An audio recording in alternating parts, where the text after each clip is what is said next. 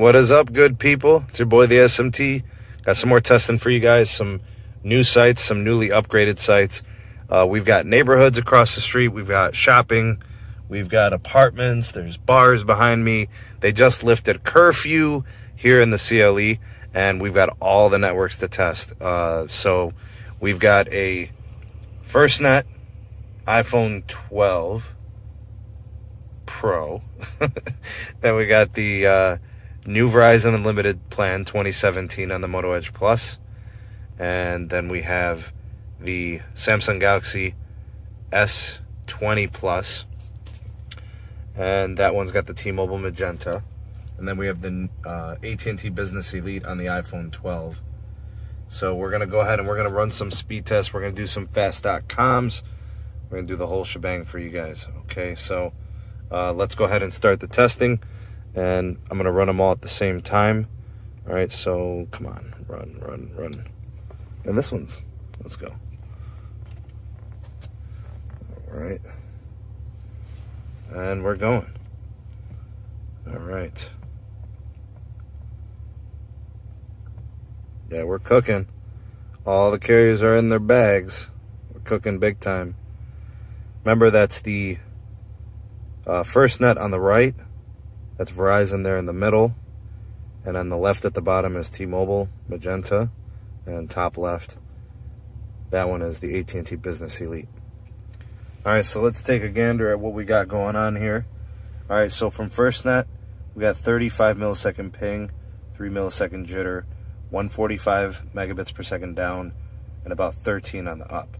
That's a really good test. It's very good. Lots of capacity. Couldn't ask for more than that. Really good. And here we have the Verizon. All right, so whenever I see speed tests like this from Verizon, one of two things, right?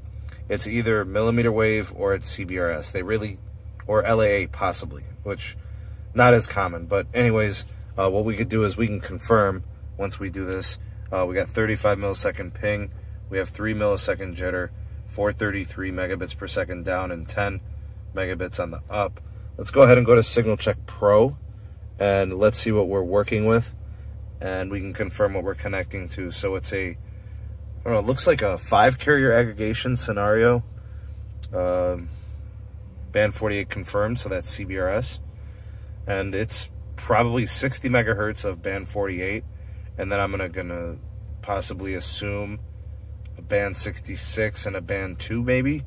But band 2 is definitely on there. All right, so 1900 megahertz, PCS, looks like 5 megahertz of it. So pretty fast, good stuff. Here's T-Mobile. All right, so we got 34 millisecond ping, 6 millisecond jitter, 223 down, 75 up. That's a really good speed test. Maybe we can connect to see what we got going on here. Looks like 10 megahertz of band 2, N71, 15 megahertz. And then usually there's an additional carrier. Maybe it's like another, maybe it's a band 66 or something. Anyways, I don't know what's going on. There's supposed to be N41 around here, but no N41 man sightings. So, anyways, and here's the AT&T. All right, so we got 30 millisecond ping, 6 millisecond jitter, 31 on the down, and about 2 on the up. So the uplink, not great there. The downlink, good enough, I'd say. Pretty good. But that's what we got for that first test. We'll go ahead and run another one and see how they score, just to kind of get some solid data. I'll go ahead and run it, each of these, and then we're going to do a fast.com. A lot of people always ask me for that, so we'll go ahead and do that. Oh, wow, look at that from Verizon. The CBRS really kicking in. That's really nice.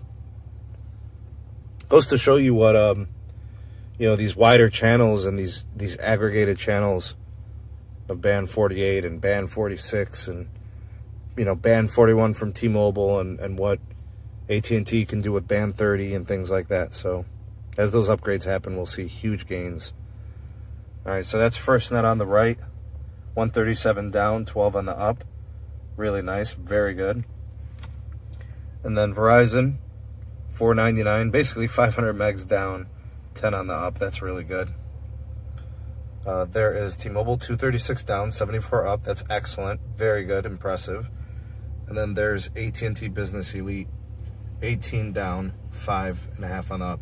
So you're probably wondering, well, if FirstNet's AT&T, why is there such a discrepancy between those metrics, right? So FirstNet 137 by 12, AT&T Business Elite 18 by 4. They're on totally different network cores. They are not the same network.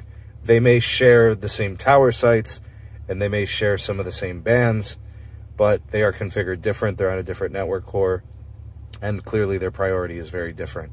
So you can see where in different congested scenarios, the AT&T's FirstNet really pays off, right, having that priority. Let's go ahead and let's do fast.com for each of these devices. All right, so there's the AT&T FirstNet. Here's the new Verizon Unlimited plan. Here's the Magenta Business plan. And then right here. And then here is the AT&T Business Elite. All right, so we'll go ahead and do that. Yeah, and that's one of the best things about the AT&T network and FirstNet. If they've got the throughput, they're giving it to you for video. Whether it's, you know, for Netflix or Hulu or YouTube, whatever your video streaming platform, HBO Max, whatever, they're giving it to you. So 130 megs towards video. Those are Netflix servers. That's how that's done. Really good stuff there. There's the Verizon plan, almost 10 megabits, so that's really good. This is going to do anything you need, right? 4K, 8K, it wouldn't even matter. In my experience, the 10 megs, 1080p is a dream. You'll never get any stutters or hiccups. The Quad HD is probably good too. I think you'd probably struggle with 4K. It's just not enough. There's the T-Mobile Magenta Business. 480p probably is not going to be an issue. The 720p I think would be hit or miss. I don't know, unless the app was really well optimized. It'd be tough to get beyond a 720p. I think 1080p is beyond, you know, possible there. There's the Business Elite for AT&T, 10 megs, so that's pretty good too. Anyways, that rounds up this round of testing. I'll go ahead and I'll put it back on the the Ookla speed test so you guys can kind of see again where they how they performed, and give you a quick little shot of that. Oh, that was right there. All right, so that's AT&T's FirstNet. That's the new Verizon Unlimited plan. That's definitely CBRS band 48. Good stuff. There is T-Mobile, combination of band 71 and some other stuff. That's really good. And then there's the AT&T Business Elite.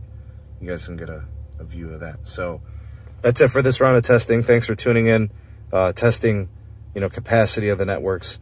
We're in Middleburg Heights, Ohio. There's apartments, there's businesses. This is a tough test, and the network's held up really, really good. About 10 o'clock in the evening, and they did a fine job. That just about does it for this edition of the SMT YouTube channel. Thank you so much for taking this opportunity to watch. We appreciate you being here. If you enjoyed the content, make sure to give this video a like and share it to all of your favorite social media platforms.